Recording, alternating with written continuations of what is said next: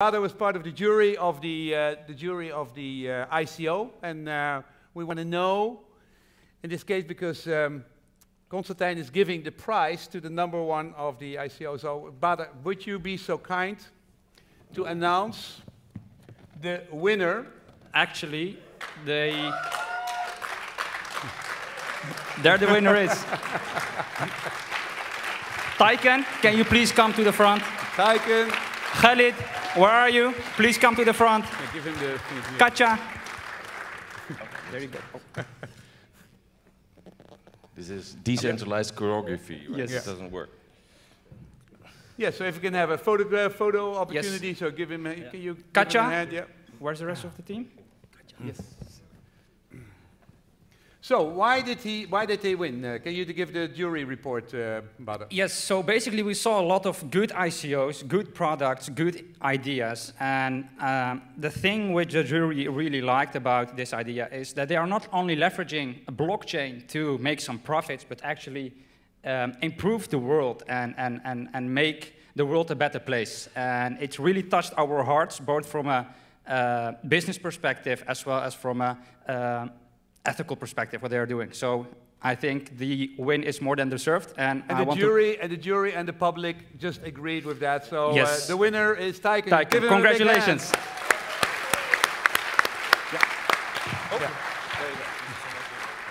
Can just I think just let this sink in, right?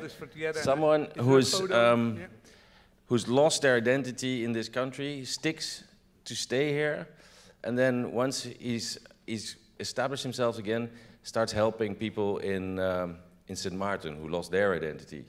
I'm very honored that I can give you this prize. Thank you. The honor is ours. Thank you so much. Thank you.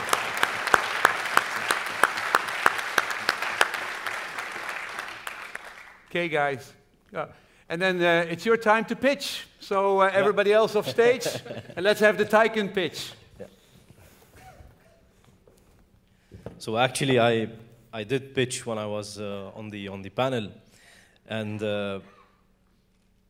as Mark Twain again, he said that the most important 2 days in a man's life is that the day he was born and the day he discovers why he was born. And for many long years, I never found my purpose and like, why do I exist? Until I became a refugee. So for many, if you talk to refugees, they always say that they miss their home country and they miss the river and they miss the going out on picnics. I never had that because I never lived in Syria. I regret actually not visiting Syria in all my life, not knowing how Aleppo looks and not knowing how Damascus looks. And now I have to look at it in VR and just on pictures on Facebook. So the day that I became a refugee, I remembered how I was living before. So 2012, in the Netherlands, I'm watching TV, and there was actually no Arabic channels, there was no Arabic food, there was even no Lebanese bread or hummus sold at Albertine. So I'm watching TV, and I look on a program, Discovery Channel, they're explaining the history of money and how the future of money will change. This was 2012. And they talked about a new program called Bitcoin, a new computer program. My background is business economics, so I had nothing to do with computers. And at the end of the show, it was a 30-second show at National Geographic. And they said that you can make your own money at home. I was, I lived in Dubai for 7 years, so making money and hustling like is in my blood. And I wanted to make money. So it took me 6 months to set up my first miner.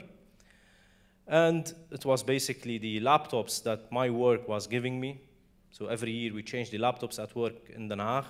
And I take these laptops and I made like a small farm at home. In 2014, when I gave back my driving license, I gave back everything that I had, even my ADO Den Haag subscription card, I gave it back. The only thing I had was my smartphone and the internet connection. In the camp, they give you a specific type of food.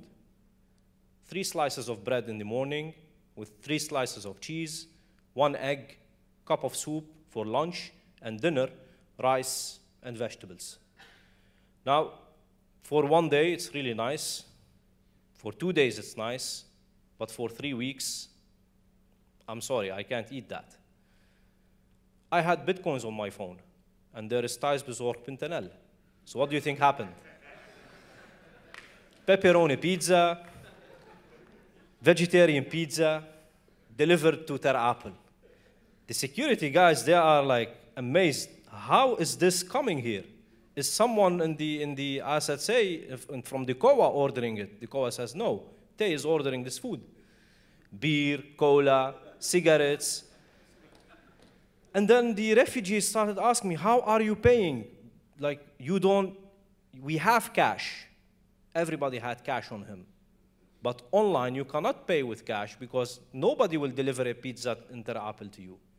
They think this is a child doing a scam and that no one will pick up the pizza. So you had to pay it up front. This opened our mind to the application where we can send actually money to Syria. Families, they are in the camp. They need to send money back to their brothers and sisters and mothers, but they don't have IDs. Our IDs are confiscated. So I started teaching there how you can use Bitcoin to send money back to Syria, or actually back to Turkey. And in Turkey, they changed the Bitcoins into cash, and the reporter or a driver going into Syria, he takes like a 50 euro with him or 100 euro with him. Suddenly, I encountered another issue that was not only with me, but with everyone I moved between 5 SSAs, 5 asylum camps. And the 5 camps I felt the same issue, which is we all lost our identity. I was raised in Lebanon, so my Arabic accent is Lebanese. Being Lebanese accent, having a Lebanese accent among 600 or 700 Syrians is a dangerous thing to do. And not only that, I speak English. Kan ik ook Nederlands praten? Yeah. So I am not a refugee, I'm a spy. And I had my driving license, it's onbekend, so I cannot prove where I was born. Not even, I didn't care about IND. I want to prove where I was born to the refugees so that no one can stab me at night. And it was difficult. So I thought, what if the Syrian government, or what if the Kuwaiti government issued birth certificates in 1990 on a technology like blockchain? And this is how Tykn started. And then, as Constantine was saying, we felt the same pains again when Hurricane Irma hit the island. And now we have the people, the residents of St. Martin, they need to prove their identity to the Red Cross to get aid. Aid that is distributed on food vouchers, on paper-based food vouchers. If a resident in St. Martin washes his jeans and his food voucher is inside his jeans, and that's a true story, he will wait 1 week to get a new one. I mean, we can send an international payment today using cryptocurrencies. Can't we at least digitize or tokenize the food voucher program? We can. But there's a challenge of identity because we need to know who is getting this aid. And from there, you will get metrics. You will know how many children are there, how many women are there, what's their ages. And of course, this data is shared with the consent of the user. And that is the beauty of self-sovereign identities. It's not only about owning your own data. That can be done without a blockchain. But how are you going to share this data? How are we going to send this money to those people? Rabobank doesn't work on a Saturday and a Sunday. You can't send the payment. If Christmas is on a Monday, then your payment comes on a Tuesday. But in aid, time is lives. And with blockchain, we can save time before saving money. And through that, we can prove that this technology is not about hype. It is about hope. Thank you.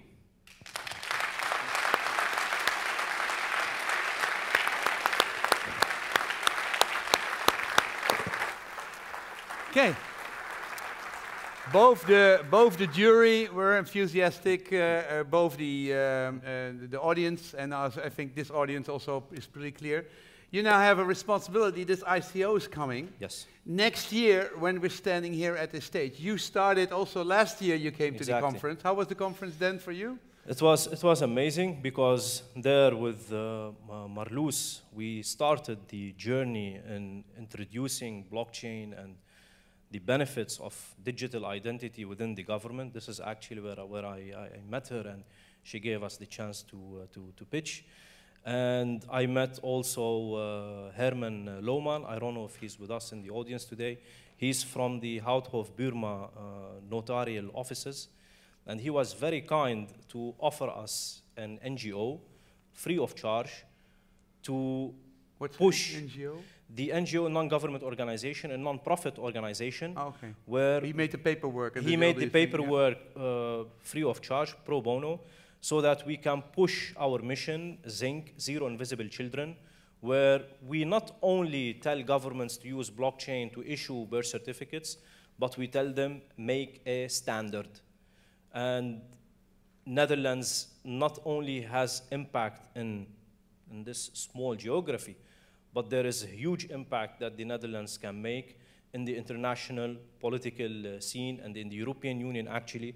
So we are pushing now for an international standard to issue birth certificates. Similar like what a passport has, certain standards, we want a standardization of birth certificates so that we can really tackle the problem of zinc and zero invisible children by 2030 as what the UN SDGs are, United Sustainable Development Goals. Yeah, so that was the first one, and this is the second one. Now you've been selected as the best ICO, and you're going to get a lot of press, blah, blah, blah.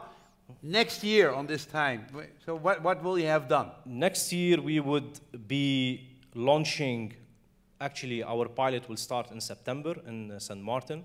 So next year, hopefully we will have here some graphics on how many people were registered, how much time did we save, how much money did we save, and how many Red Cross organizations, because it's not only in the Netherlands, Red Cross is an international organization, 150 years old organization is entering blockchain and cryptocurrencies because of a startup like Tykn and because of your support and the support of everyone here. Okay, good luck. Go do that. Thank you so much. Go do that. Okay.